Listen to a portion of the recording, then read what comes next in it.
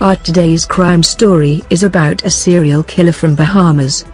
He was an American national migrated to Bahamas. His conviction was the most controversial conviction. According to source, the native country demanded his body for examination, but it was refused to hand over his body. He committed murders by stabbing knife. He was the only serial killer in Bahamas crime history. His name was Shobek, born on 1954. His parental given name was James Michael Shoffner. He changed his name to Shobek, due to unknown reasons.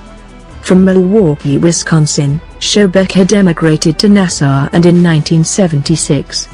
He was in Bahamas only on vacations.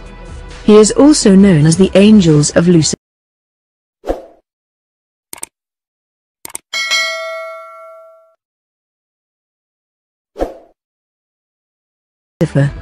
This name given to him due to one of his confessional statement in which he said, the victims were angels of Lucifer, dispatched on orders from God.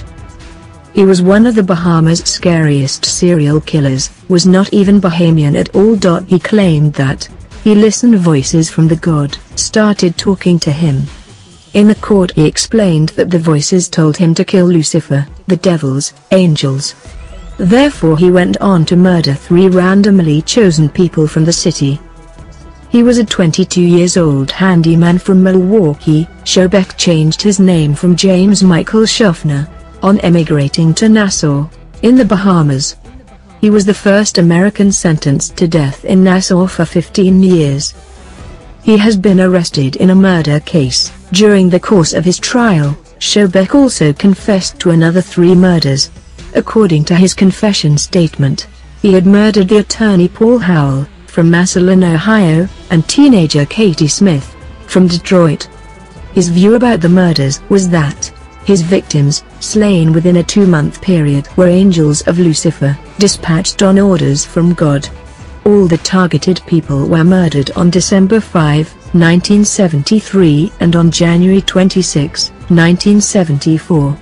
The victims were Erwin Borstein, a 44-year-old man, Paul Howell, 50 years old, and a 17-year-old Katie Smith. She was an American tourist. He targeted all of his victims in Nassau, the Bahamas. An employee of the Ministry of Fisheries made the grim discovery. On the morning of January 1973, the body of Erwin Bernstein was found naked and bloodied on Yamacraw Beach, located in the eastern area of Nassau. He had been stabbed repeatedly. In the murder case of Erwin Borstein, he was convicted. On October 18, 1976, he was sentenced to hang, in the stabbing death of a New York accountant murdered on vacation. He was buried in a pauper's grave.